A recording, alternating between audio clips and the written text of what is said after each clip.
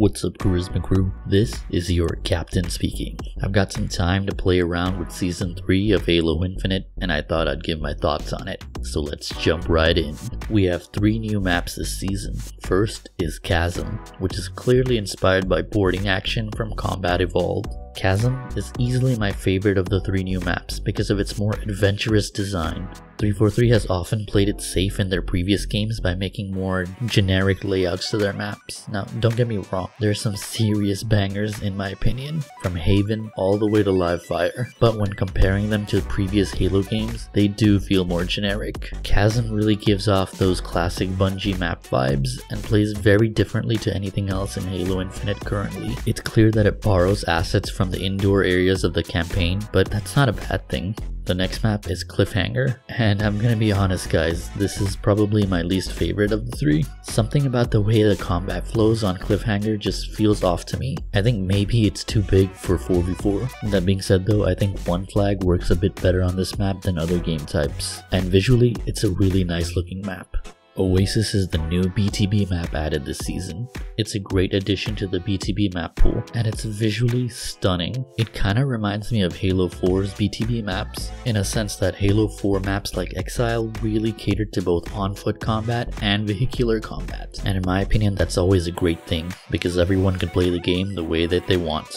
The new weapon added into Halo Infinite Sandbox this season is the Bandit Rifle. I know prior to its release everyone was calling it a DMR without a scope, and while I agree on that on a visual level, once I actually got my hands on the weapon, I have to say it plays more like the Halo 5 Magnum. I'm digging the weapon overall, and scoring a perfect on it is super satisfying. Should it have a scope? Probably. Is it bad without it? Certainly not. As it is now, I think it can coexist between the Commando and the Battle Rifle without any issues. Look, it's not gonna fill a niche, because at close to mid-range, the Assault Rifle, Commando, Battle Rifle, and now Bandit Rifle are all viable, but it's still gonna be usable without being redundant in the sandbox. Just my opinion. However, I still think it was a missed opportunity to add a more interesting weapon from Halo's past, such as the Sticky Detonator, but maybe that's just me. The new equipment added into the sandbox in Season 3 is the Shroud Screen. It looks and sounds really cool, even though I think new players can get confused as it's unclear what the Shroud Screen does when you just look at it. It kinda gives off the impression that it functions like a bubble shield. In terms of gameplay, I think it works in Halo's sandbox, and a lot of people who were skeptical about it prior to playing seem to also agree. While I have yet to see or perform some really clever plays with it, I think it's a fine addition to Halo's sandbox. It can be helpful to remove the enemy's line of sight when you're in trouble. As long as the number of shroud screens a player can pick up is limited, I believe it can avoid being overly obtrusive. I know in Escalation Slayer, things can get really chaotic when you reach the last level, and there are multiple shroud screens everywhere. And speaking of Escalation Slayer,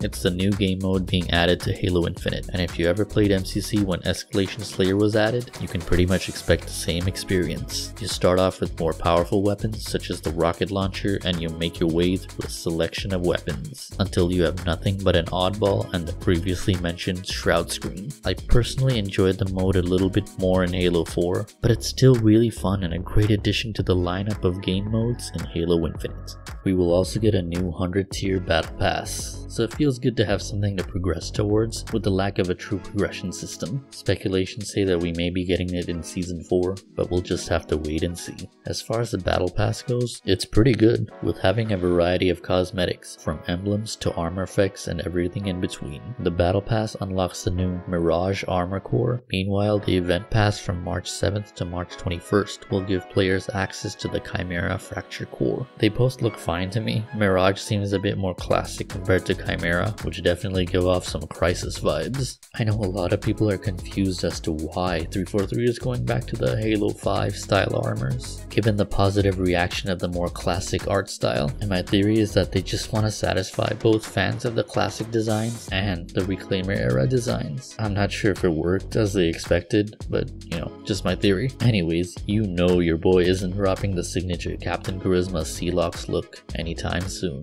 A new season brings updates to the narrative, and my god, has 343 really pulled a 180 on the narrative. The cutscenes are way better than Season 2, and actually has players intrigued about where the story is gonna go next. It feels less of a, hey, this happened, now go play multiplayer, and more of a story that tries to build a world. You know how I've said over and over again since Infinite's release that 343 needs to make updates to the maps during these events to make the world feel more alive? Well, they finally did. We witnessed a cutscene where a grenade blows up in the bottom tunnel area of Livefire. The explosion causes the paint of the door to chip away and reveal an Oni logo on the door. And the best part about all this is that you can go into multiplayer and play on Livefire, and that door actually looks like how it is in the cutscene. And you can even hear mysterious sounds coming from behind the door. Now that's what I'm talking about. The next event is titled Sight Unseen and is scheduled to drop later in the season, sometime around May. I'm very excited to see where this leads up to.